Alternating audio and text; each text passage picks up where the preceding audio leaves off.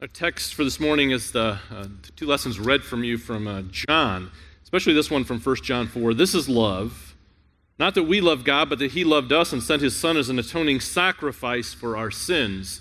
Dear friends, since God so loved us, we also ought to love one another.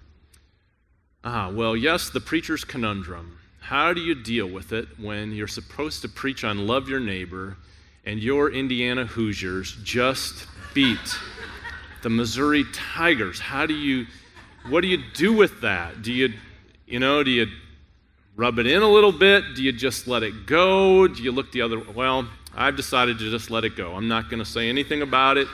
Just going to love you as I would love myself. That's probably what I would want if it was the other way around, that you would be kind and gracious. So we will get right into the text this morning about loving your neighbors. The past few weeks we've been talking about this concept of love because it is central to who we are at Messiah, who we are as God's people as followers of Christ. That's kind of the bullseye, really, to love God and love your neighbor. At least that's the way Jesus seems to feel about it. When asked what was the most important thing, that's what he said. Love the Lord your God and love your neighbor as yourself. He makes it quite simple, actually. He makes it very simple, and that love of God and neighbor is right in the middle of it. It's the bullseye. It is the center, the essence, really, of what it means to be a follower of Christ. And we talked the last 2 weeks about how God fosters and grows and deepens that love that we have for him, how that happens profoundly here in worship as God's people gather together. That's where he feeds and nurtures that love as we gather around his word.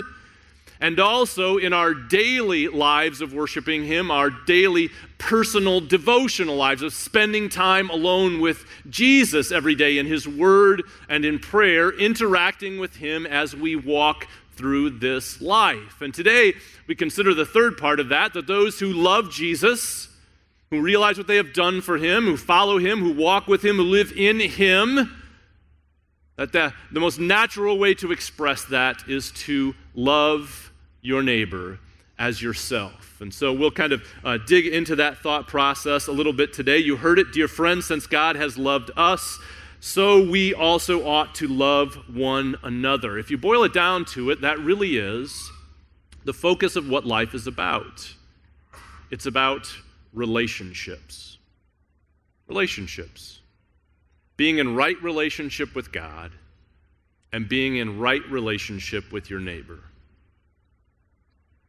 If you ever find yourself in this world lost, disoriented, confused, struggling to make sense of where you are and what you should be doing and maybe why things aren't fitting together the way they seem they should be in this life,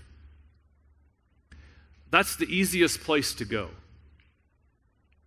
Right back to the heart of what Jesus tells us it means to be a Christian. To grow deeper in relationship, in love with Jesus Christ. And to love one another. If your eyes are fixed on that, it doesn't mean that we'll ever master it, that we'll ever be perfect at it. We all have our struggles. We all have our challenges. Life can get very complicated as we wrestle with sin and the temptations and all the voices that speak to us in this life. And we'll always be wrestling with that. But as long as our eyes are fixed on those, on Jesus Christ and loving him more and loving our neighbor, as long as we're focused and looking at those and living those, we'll be in step with him. Life will make sense. There will be purpose. You don't want to miss this one. You don't want to miss the concepts behind this. That life is about loving Jesus first. And when that happens, the expression of it is to love others. That's how life works. There are so many places that we could go today in the Scriptures to dig into this, of how and why this works, loving your neighbor as yourself. Today I chose John, one of the 12 disciples of Jesus. A lesson from his gospel because he speaks so much about love, and his first letter to the church. That letter that talks so much about the importance of love. You heard very strong, clear words this morning. It makes a lot of sense that John would talk so much about that because that was his personal experience. His story is the story of a man whose life, whose heart, whose mind was completely transformed when he experienced the love of Jesus Christ. You maybe know a little bit about John because he's kind of an important character in the Gospels. He's not just one of the 12. He was also in the inner circle, the 3 disciples that were closest to Jesus. John, his brother James, the sons of Zebedee they're called, and Peter. Those were the 3 that Jesus took with him up on the Mount of Transfiguration, that he revealed his glory to. Those are the 3 that he often took aside and taught them even more things than the other, that were kind of the leaders of the disciples. And John, it seems from the gospel that John may have had the closest relationship with Jesus of all.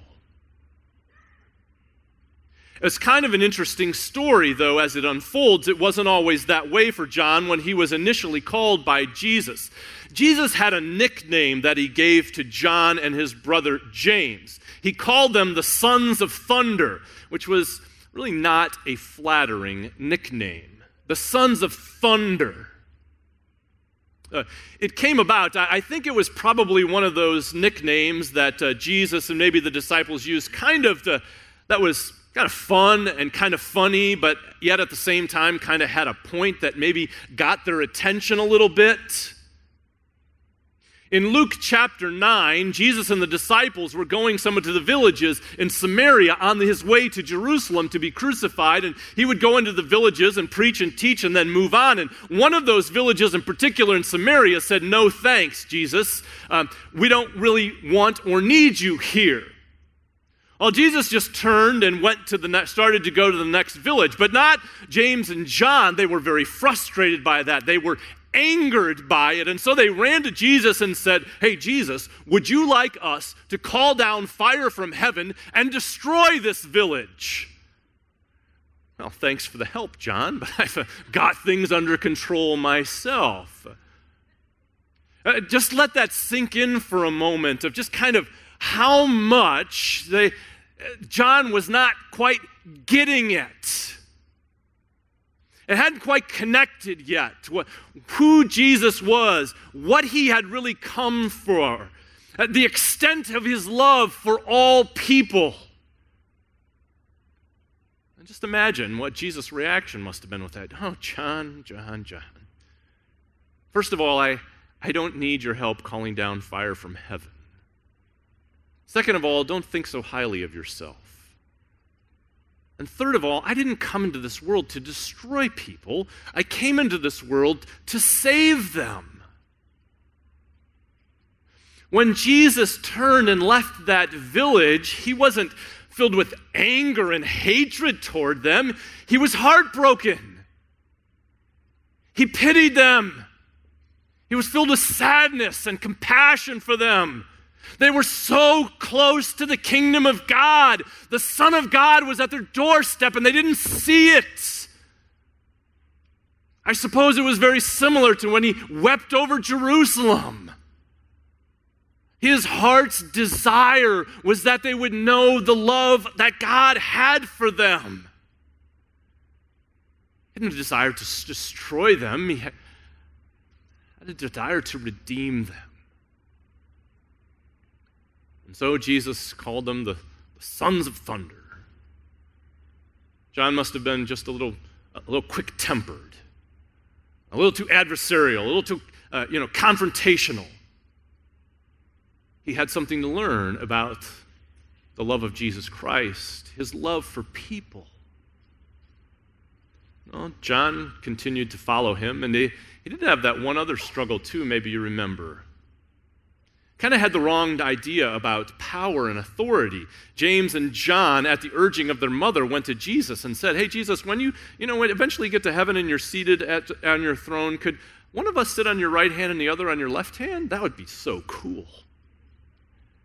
And Jesus said, "John, yeah, you really still don't quite get it. That's not why I have come. It's not about power and authority and ruling and reigning over people. It's about coming to redeem the people I love." It doesn't tell us in the Gospels exactly how it happened or when it happened, but at some point, John began to see things differently. He walked with his Savior day after day, watching him, listening to him, taking his words and his actions to heart, and eventually his eyes and his mind and his heart began to see why Jesus had really come. At some point in the gospel, John gets a new nickname. We don't know if Jesus gave it to him or if somehow he gave it to himself, but eventually he started identifying himself in his gospel as the disciple whom Jesus loved. Now, talk about a different identity. At some point, that's how he wanted to be identified. That's what he wanted to be known with. 100%. My identity is this. I am a child of God who is loved by Jesus. And that's all you need to know. Changed everything. Do you see how that worked? He walked with Jesus. He spent time with him every day. He listened to his word. He talked with Jesus. And it changed him. It changed what he saw and what he thought and what he felt and how he lived. It changed his life. When he came to realize that Jesus had come into this world to save sinners like John, that he was going to go to the cross and lay down his life to atone for his sins, to make him right with God. And his conclusion, you heard this morning. You heard. In that lesson, these words that he recorded in 1 John, this is love. This is love. Not that we love God, but that he loved us and sent his Son as an atoning sacrifice for our sins. Dear friends, since God has so loved us, we also ought to love one another. That's how it works. This is the true, divine, godly kind of love. Then he knows that when it is shown to our neighbors, begins to change people's lives. And so John wrote extensively in his letters about this love of God, so people would know. So they would know when they saw it what true divine love from God in Jesus Christ was. See, because that was the other thing about John that's important to know, is that when he began his apostolic ministry, those first 30 years or so, when the New Testament church was beginning, people were teaching all kinds of false things about Jesus and about the gospel. They were taking all kinds of man-made, man-thought-up ideas about what love was and what life was about, and they would kind of blend those things together with Jesus. And sometimes they sounded kind of good, but they weren't quite right. And so John sets out to set the record straight so that you would know what true divine love is, what it really means to love your neighbor as God loves you. And he gave people a little test. He said, here's your test. Here's these 3 things that anybody who talks to you about what true love really is, this is how you screen it. This is how you know if it really knows what they're talking about, if it's real, if it's true, if it's from God. First, true love is grounded in the gospel. True love comes from, originates from, finds its meaning in the person of Jesus Christ. Listen to what John said. If anyone acknowledges that Jesus is the Son of God, God lives in him and he in God. That was the mark of truth. Do they believe that Jesus Christ is the Son of God, the Savior of the world? Is that love grounded in the reality that Christ died for sinners and rose again from the dead? Because that is the only place that true love originates from. Anything else, it's a farce, it's a forgery. It's not true, it's not real. It must be grounded in the gospel. The second thing he said was, you will know true love for God in Jesus Christ when you see this, when you see people who obey my commands. If you are my friends, you will obey my commands. You will do what Jesus says. Oh, it doesn't mean that true Christians then are perfect, that they're without sin. No, we spoke some other words from 1 John quite often in church. If we say we have no sin, we deceive ourselves. The truth is not in us. But it does mean we take sin seriously. It does mean we listen, and when God says this is wrong, we know that it's wrong. And when he says this is right, we know that it's right. It does mean that we hunger and thirst for righteousness, that we want to walk in God's ways, that we do not excuse sin, that we do not come up with our own truths and our own definitions of what it means to love. And as long as our hearts are in the right place, it really doesn't matter what we do. No. Those who know the love of Jesus Christ obey his commands. And last but not least, true divine love that comes from God, if that true love dwells in you, you will love one another.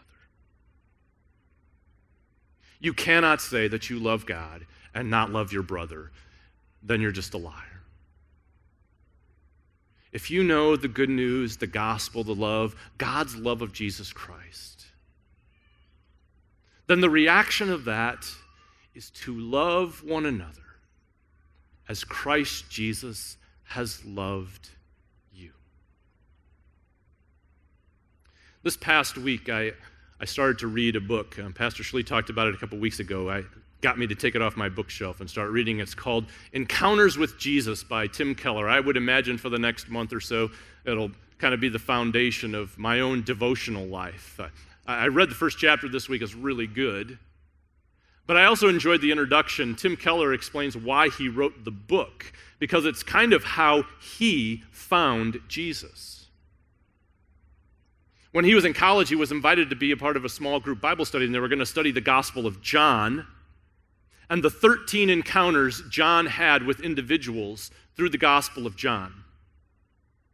They were going to dig into it. They were going to see how Jesus loved people, what he said to them, the questions he asked, the things he talked about, the ways people responded, and how Jesus treated all kinds of different people.